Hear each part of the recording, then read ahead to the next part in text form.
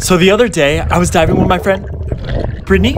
Who are you people? Oh my gosh, thank goodness, Brittany, I found you. The water was so clear, we did a little photo shoot, and then this monk seal came by to say hi. He kept going and went right up to these other people, and they didn't notice. I guess that's why you should always keep your face in the water. Then I found this golf bowl, and a fishing bobber, and a wooden fishing bobber, and then I found this really nice cowrie shell, and a spiral shell, and this weird trash thing. I showed them to Brittany, and I was like, pick a hand, and she picked the trash again. Ooh, got her. I showed her my epic shells, and she said she really wanted the cowrie. Then I went down and found some more of those pieces of trash and one more cowrie. Then I found this rebar, and what was attached to it, you're not gonna believe.